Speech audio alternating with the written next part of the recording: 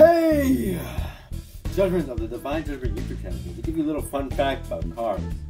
We all know to drive carefully when it's raining or wet about. But did you know what the simple fact that your tires are made of rubber poses a danger to you?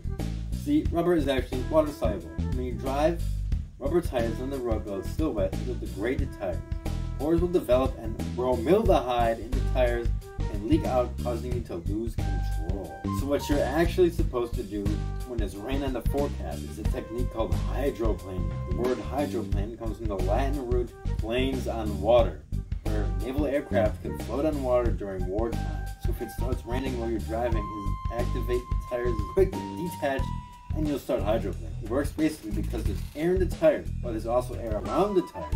So when you remove the rubber tires, there's still air, so it's simply driving just without the rubber. Hope you learned something new today. Judgment.